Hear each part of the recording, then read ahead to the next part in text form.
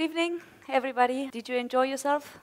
I had an amazing day, very inspiring with all my fellow speakers, so I hope you had as well.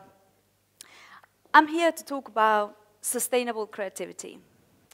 And people who are gurus in this area tells you that you can learn creativity. If you put, effort, if you learn the skill, if you really study and practice it over and over again, you can learn creativity. Anybody can learn creativity. I must add that one of the ingredients that you do need in order to be creative is have passion. And being a half Italian, half Spanish, Argentinian, I kind of know a bit about the topic. So what I hope I can do today, I like to either inspire you or incredibly depress you. So hopefully I'll do the first one. I set up a business in 2002, was a sustainability communications consultancy, which I sold in 2008 to an advertising agency. And I stepped down as a CEO about 2010, early 2010. And in between starting the business and selling the business, it was the best and the worst years of my life. So beginning in 2008, a lot of my friends congratulate me and said, oh, well done, you sold your business, it's incredible. But what is still puzzling to me, how success felt a lot like failure. And yes, you heard failure.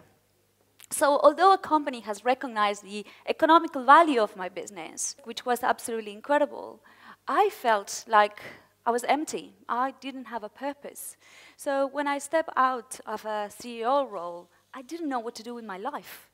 I was wondering, would I ever be able to love and to feel as much passion to my next business as I had for my last? I didn't know.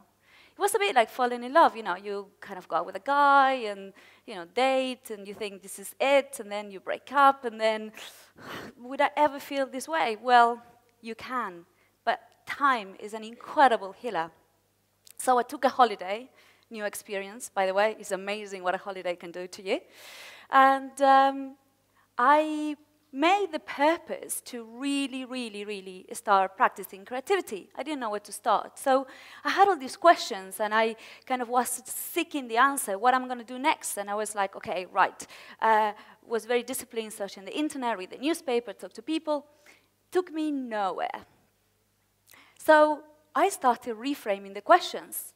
And every time I reframed the question, I had a different answer. Every time I had a different answer, I was like, whoa, this is a bit out of my comfort zone. I'm not feeling comfortable with this. But then I did it again and again and again and again, and every time I get out of my comfort zone, I was feeling a lot more confident. That is the process of creativity. You kind of like do it all the time, and you reframe questions, and you do it over and over again. And at some point, it becomes very clear. There it is, just in front of you. You'll know a bit more about what I will do in September, but for now, leave it like that. So for me, it was like, okay, how can I transmit this to you? How can I actually help you to understand what creativity is all about? It lies within you. It's a fire. Everybody has it. Everybody can unleash it and is ready to do it. It's about connecting the dots in a different way. It's about, I'm sorry about the cliche, but thinking outside the box, being disruptive. If you want something badly enough, you can get it. It's about how would you deconstruct a situation or a product or a service and find a way to put it together in a slightly different way, adding value, creating a new thing, something that other people might also want and enjoy. You've got to try to kind of break every convention. Think about things that you normally don't think. Go and talk to people that you will normally not do. So the best advice I had is this friend of mine said, if you really want to discover what you're really good at, you need to talk to the people that don't like you to really appreciate what you perhaps could do with yourself. And I was like, great, that's a great piece of advice. So what did it take me is I was in a place in which I was ready. I was ready to start again. It's like I was ready to, 6 o'clock in the morning, go for a run, go back to work, rock on. But the creative process of starting a business is incredibly exciting.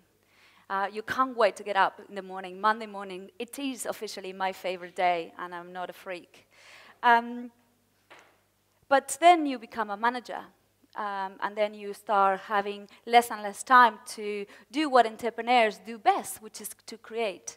So you have to be very honest about what you're good at, whether you're good as managing or whether you are an entrepreneur. I must be very good at being creative because I'm a terrible manager.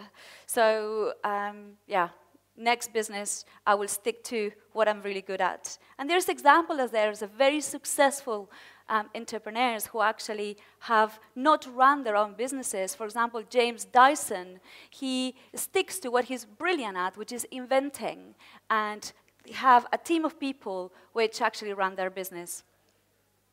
So what can I leave you with? How creativity is fueled, and what else can you do? Well, I've learned a lot in the last 10 years about, failing and passion and start it again. And I was not comfortable in the beginning with that feeling because I thought I was alone, on my own. Nobody would ever understand. Nobody ever felt this way. I was just wrong. When I talk to more and more entrepreneurs, what I was suffering is something very common that people that start businesses or are performers, etc., actually suffer from. And the people that you might be surprised, people that are incredibly successful, has gone through the process of learning through failure to be able to achieve greater success. Did you know that Van Gogh sold one painting in his lifetime and to a friend? I didn't. And Michael Jordan never actually made it to his basketball team. And Disney got fired from a newspaper because he wasn't creative enough. And Edison actually tried to create the light bulb about 1,000 times, failing 1,000 times before he saw the light. Not pun intended. Fred Astaire, which is probably one of my favorite performers, basically when he went to audition to MGM Studios, the casting director wrote, a bit bold, can't sing, not great actor, and can dance a little. He kept that note, and that was driving him to be who he was. And you think, what makes you get up in the morning after failing or after feeling rejected to do it all over again? Passion, conviction, that fire inside you that really you believe that you can do it, that you can convince people, that you have something strong enough that the world will want, that you can really, truly make a difference. Whether it is a new book, whether it is a piece of music, whether it is a new business, whether it's a new product, whatever that might be, if you believe in it, you can do it. So I like to start right here, right now with you guys. Are you guys ready? So think about, what would you like to change? What your dreams are? What you might want?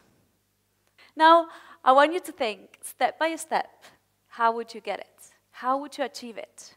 How do you get there? Now, do you feel passionate about it? Does your heart just skip a bit?